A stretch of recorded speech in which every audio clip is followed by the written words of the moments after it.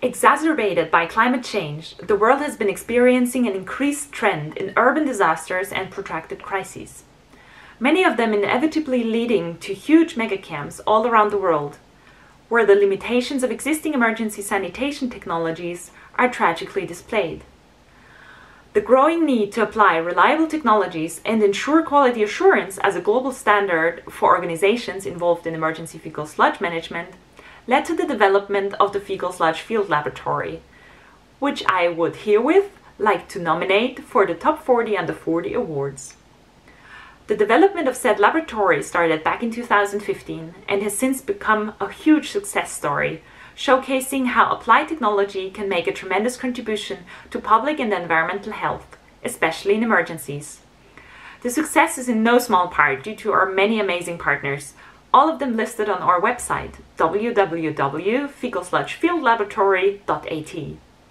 A visit to our website is well advised, since everything that was developed is open source and freely available to everyone. So what exactly is the Fecal Sludge Field Laboratory? Well, it's a field laboratory that allows process and effluent quality control of fecal sludge and wastewater treatment plants. You can monitor public health and environmental parameters or control and improve treatment performances. And all of this in the field, even without access to power. The lab was designed to be highly mobile and remain affordable, but nevertheless deliver results comparable to those of a standard lab. Now, the team I'd like to nominate includes my under 40 colleagues, Ibrahim Mukisa from Uganda Red Cross Society, Agaba Derek Muhumusa, currently with Swedish Red Cross, Ridwan Karim from Bangladesh Red Crescent Society, as well as Johannes Busek, Christopher Friedrich, Markus Godak, and myself, Magdalena Keplinger, from Austrian Red Cross. All of them were essential in the development as well as the training or application phase.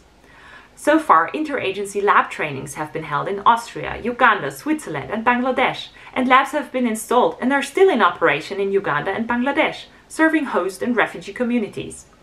One lab is operated in Haiti by Doctors Without Borders, and one was in operation by German Red Cross when flooding hit our valley in 2021.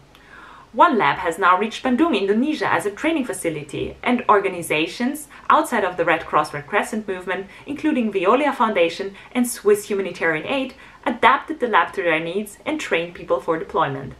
It's incredible to see our lab out there, contributing to ensure the health of people and environment. Without the lab, we are blind.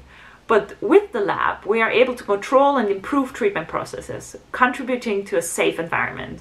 Thank you very much.